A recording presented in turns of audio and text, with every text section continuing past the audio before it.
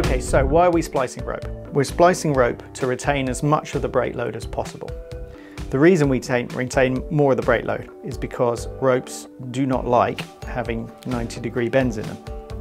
So when we put a bowline in a piece of polyester double braid, if you look at the notch, you can see the angles that the rope has to go through. And this will weaken a piece of double braid by up to 50%.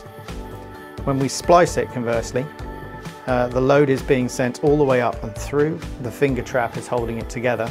We don't have any of these huge bends. So if you put a splice in a piece of double braid, you're going to retain 80 to 90% of the brake load. Conversely, if you look at Dyneema, Dyneema is a very long lay fibre. When you put a bowline in a piece of Dyneema, the effect is even more magnified. The Dyneema, you can see here, is all crumpled up, and when the brake load comes up, it will go where these 90-degree bends are, because the fibre just does not like going around those angles. So if you put a bowline in a piece of Dyneema, you're going to only retain about 30% of the brake load. So you're going to lose 70% of the strength of the rope, which for a high load rope is pretty critical.